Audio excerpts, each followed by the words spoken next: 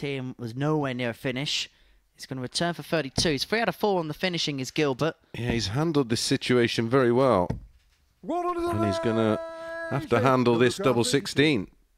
Well, he's been posed questions throughout by Kieran Tierney.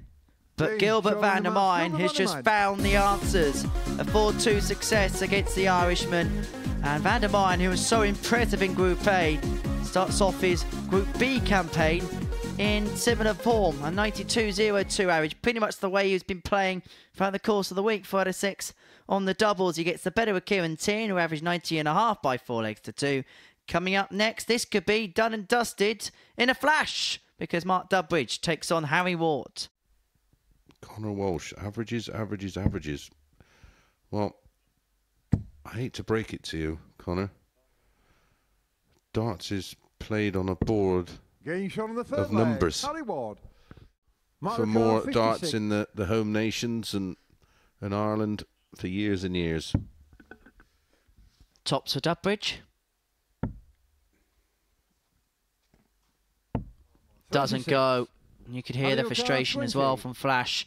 And it could be over in a flash as Ward steps up for double 10 to seal a 4-1 win. And to get his campaign off to a perfect start. It's a big win for Big H to kickstart his campaign. A big average to boot.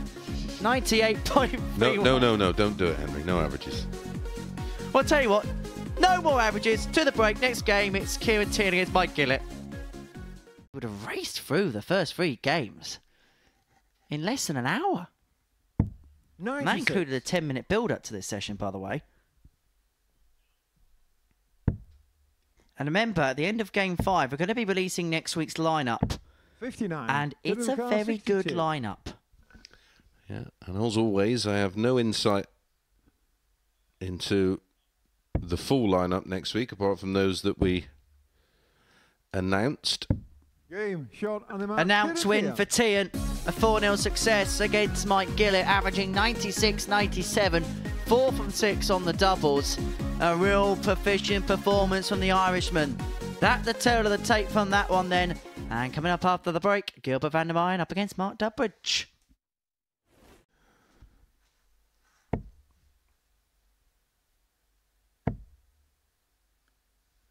Well, this is far from toilet. 100. It is, Hinksy. 80. Was that the longest winded 180 I've ever seen? And so Dudbridge back for 72 to seal his first win of the night and to contend Gilbert to defeat. It'll be a reversal of fortunes on match 1. And Dudbridge gets over the line with a 14 dart to a 4-1 win for Flash, who gets the better of Gilbert van der Mijn. A convincing display. Both players averaging in excess of 90. We saw 6 maximums all told in that one. Then Mark and Hinksy having a chat about the 180 incident there. Dudbridge, 4-1 winner in that particular tie. We're at the halfway point already. We've got Ward and Gillett for you next.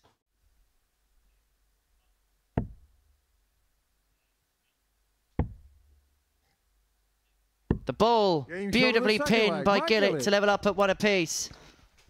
Right, someone says here, I get the Super Series is a super platform, but Chris Henry, don't champion it.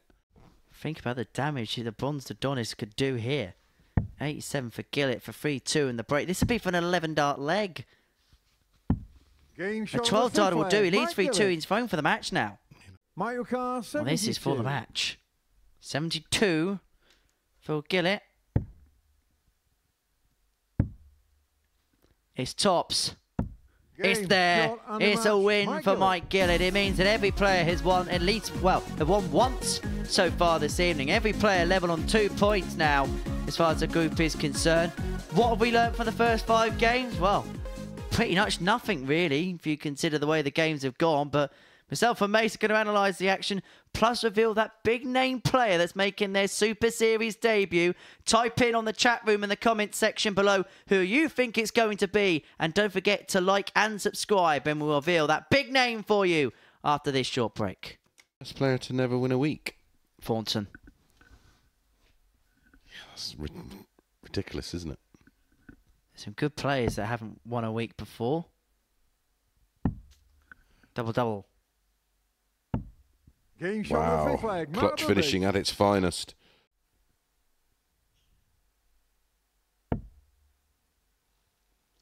Dubbridge fought so hard to get himself back into the match, maybe just running out of a little bit of steam in the decider. Not a lot he could do about this leg.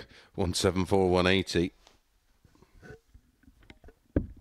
As Tian wins in style, a 13-darter, a 4-3 win for the Irishman, and it means that he moves on to 4 points. The first player to pick up more than a solitary victory so far this evening, doing so with an average of 92.72. As for Dubbridge, well, he did well to claw the game back, but Tian just had too much when it came to the decider. Coming up next, it's Gilbert van der Meyen against Harry Ward, whose nickname is Believe.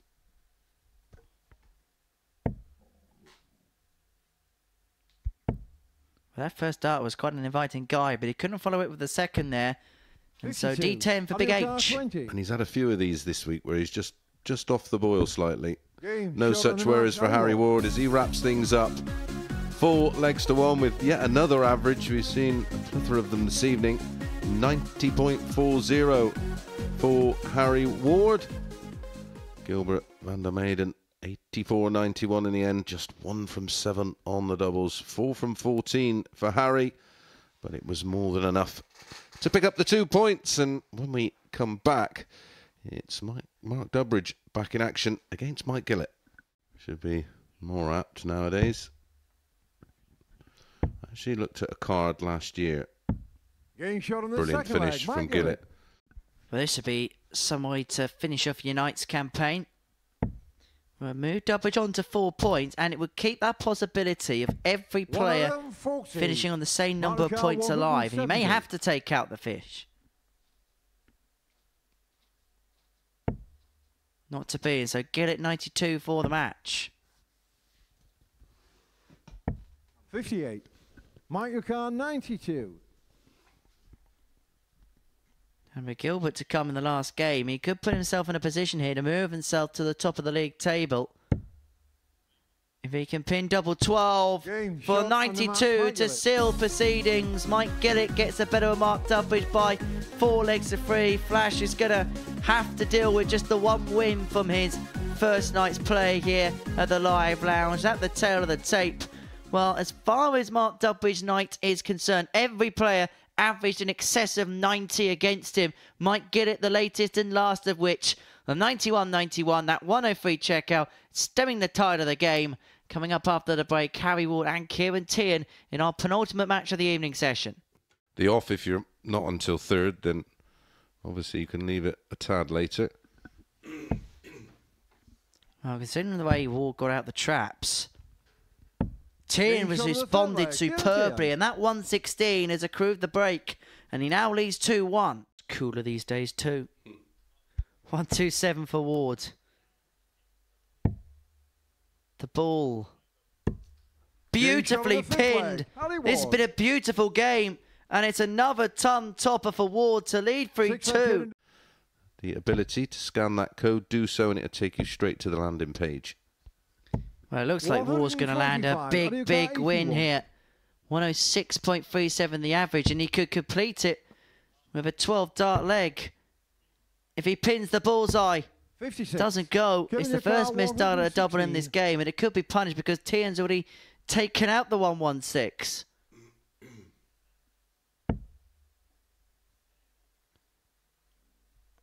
Well, he needs to find a way across. Veered over to the right-hand side, was unsuccessful in that task, 25. And so Ward comes back for 25 to complete the deal. Double 8. It'd be a 4-14 darter of the game. What a match, and what a performance from Big H, saving his best until last, an average in excess of 102.93 in a thrilling contest against Kieran Tian. That at the tail of the tape from an absolute perler here in Portsmouth. One more game to bring you. Mike Gillett up against Gilbert van der Meyen. Averaging 92, we thought we were in business here possibly with him, but... Well, he did average 92.77 in his next one. Then he did have an off game for him, 84.91. for 4-2 win. That might not be the worst guy for the treble. Double 18, Old Faithful seals the win with a ton topper. And Gilbert van der Meyen beats Mike Gillett by 4 legs to 2 in a cracking tie to end the evening session. It means that everybody's in play following the first night's play. Well, have a look at them numbers. What a match we've seen. Both players are averaging way above the ton, deep into the contest. But it is Gilbert van der Meyen that wins it by 4 legs to 2. Myself and Chris Mason are going to head next door to have a chat about what we've seen.